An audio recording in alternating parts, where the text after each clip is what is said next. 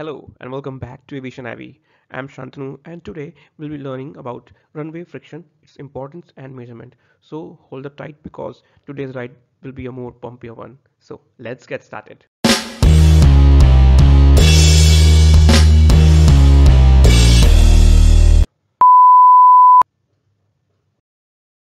Would you like to guess the weight of an aircraft?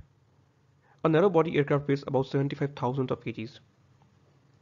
So while landing, the forces between the tire and the surface should be such that it should neither be too much repulsive nor too much attractive. So the friction plays a very important role at that time. What is runway friction? Runway surface friction characteristics defines the roughness of the runway surface that will provide for the braking action of the aircraft and will decelerate the aircraft after touchdown and also help maintain its directional control during landing or after a decision to reject a takeoff. The surface is ultimately formed by aggregate, microstructure and macrostructure, which is further discussed, which singularly and collectively are responsible for providing braking action to the aircraft. Aircraft braking coefficient is dependent upon the surface friction between the tires of the aircraft and pavement surface. Less friction means less aircraft braking coefficient and less aircraft braking response. What would happen if optimal runway friction characteristics is ignored? First, a loss of directional control which results in asymmetric aeronautical forces further resulting in symmetric engine power, that is engine failure on takeoff leading to abandoning the takeoff. Second, loss of aircraft stability because of asymmetric wheel brake application on landing or during abandoned takeoff. Third, loss of aircraft directional control due to significant crosswind component. As it is understood that the above events may critically affect aircraft stability, so in each case the runway surface friction plays a vital role in counteracting these forces or movement. Now let's see what the regulator has to say about the friction of the runway. Regulatory requirements of runway friction testing. ICAO, the regulator at the global level, says in Annex 14, which sets only the principles which cover the provision of paved runway surfaces with acceptable friction characteristics.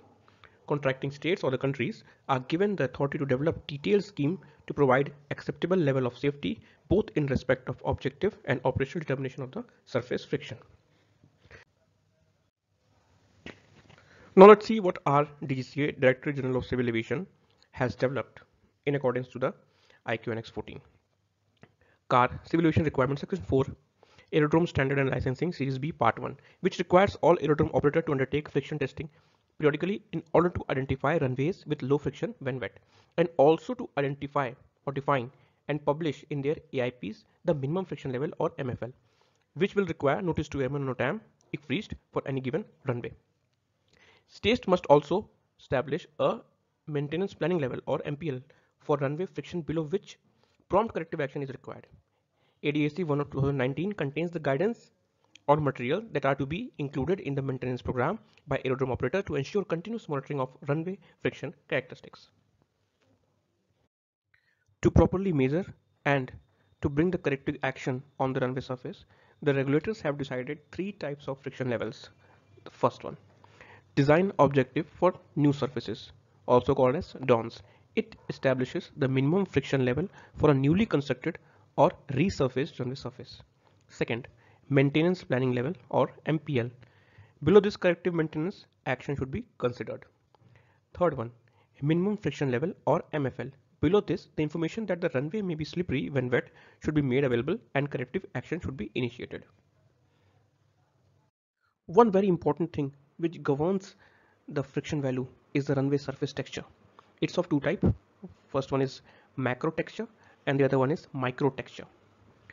The image which you could see below is of a runway surface which seems to be very smooth, but actually when you zoom in or when you see through a microscope, you will find particles like this.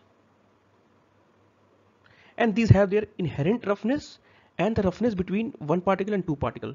So a macrostructure is the difference between this crest and this smooth trough or the smooth surface, and the microstructure is the inherent roughness of the particle itself. So macrotexture is the structure made by the individual stone and is visible roughness that allows water to escape from beneath the aircraft tires.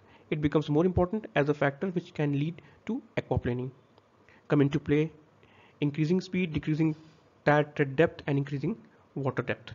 Aquaplaning is a phenomena in which when the aircraft makes contact with the runway surface and the surface is wet, a water layer, a water film is formed between the tires of the aircraft and the surface of the runway. So there is no direct contact between the surface and the aircraft tire. This phenomenon is called as aquaplaning. Microtexture is the structure of the individual stone which have fine scale roughness which is detectable by touch rather than appearance. So microtexture has visible roughness and microtexture is something which can be felt by touch. It allows the tire to break through the residual water film and remains when the bulk of water has run off and is especially important at low speeds. Deterioration in the value of the friction coefficient for a given runway surface is also termed as runway contamination.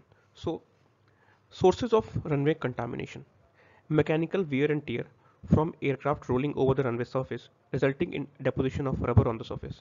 As you can see in this picture, there is too much rubber deposit due to continuous landing on the runway surface. Now, due to this deposition of rubber, the friction value gets decreased and the surface becomes slippery. Local weather conditions like accumulation of snow, slush, ice, algae, which may result in reduction of runway friction characteristics. As you can see in this picture, the surface area of this taxiway and the associated runway is now filled, or not completely but partially filled, with snow, slush or ice, which will make the runway slippery. Failure of structure like gaps in runway surface, rutting, cracking. Sometimes what happens due to excessive heating of the runway and continuous landing on the runway, there is a probability of developing some cracks. In this picture, the cracks are much bigger, but sometimes fine cracks are formed, which will further reduce the friction of the runway surface and may result in aircraft damage or aircraft wheel damage, etc. Contamination due to fuel leakage. In this picture, there is an aircraft met with an accident. Fuel is spread all over the surface, degrading the friction value of the runway surface. Surface friction measurement. Since contamination of runway surface is unavoidable, it is important to be vigilant on the deterioration of runway friction characteristics. This can be done by continuous measurement of the runway friction using devices which detect surface friction and are called continuous friction measuring equipment (CFME). Their primary application is the determination of reference friction levels on dry and artificially wetted surface. There are currently at least 8 different types of CFME, of which the grip tester and view meter are in widespread use. Usually, CFME is stored behind a vehicle at a constant speed, and a wheel with smooth tires is fitted with the equipment which can directly measure the friction encountered, as you can see in the picture side by. Measurements are usually output to an onboard processor, which when downloaded can produce tabulations and charts showing the friction level detected. Measurement of friction must be done along two parallel tracks to runway center line, 3 meter and 6 meter respectively, and two different speed, that is at 65 kilometers per hour, which determines the microstructure and the macrostructure, contaminants and overall drainage characteristics of the runway, and 95 kilometers per hour, which indicates the macrostructure only. The average of these four runs can be averaged to find 100 meters average friction value and average friction value of the whole runway. In the image, you can see the test equipments, and in that we are considering mu meter, which is the most basic and widespread type. Test tire A for this configuration, for this mu meter. Pressure is about 70 kilopascals. Speed, we have two speeds, 65 and 95. Water depth, now that wheel is run over a wetted surface. That wetted surface has a depth of 1 mm in both the cases. Now for this, DONS is 0.72, MPL is 0.52 and MFL is 0.42. And for the speed of 95 km per hour, DONS is 0.66, MPL is 0.38 and MFL is 0.62. And this is how the rest of the table follows. Action to be taken as a result of runway friction assessment. If the friction level is below MPL, maintenance should be arranged to restore the friction level. If the friction level indicates a falling trend, increase the frequency of runway friction assessment in order to identify any further or rapid deterioration and take appropriate action. If the friction level is below MFL, maintenance should be arranged urgently in order to restore the friction level. A notam shall be issued advising that the runway may be slippery when wet.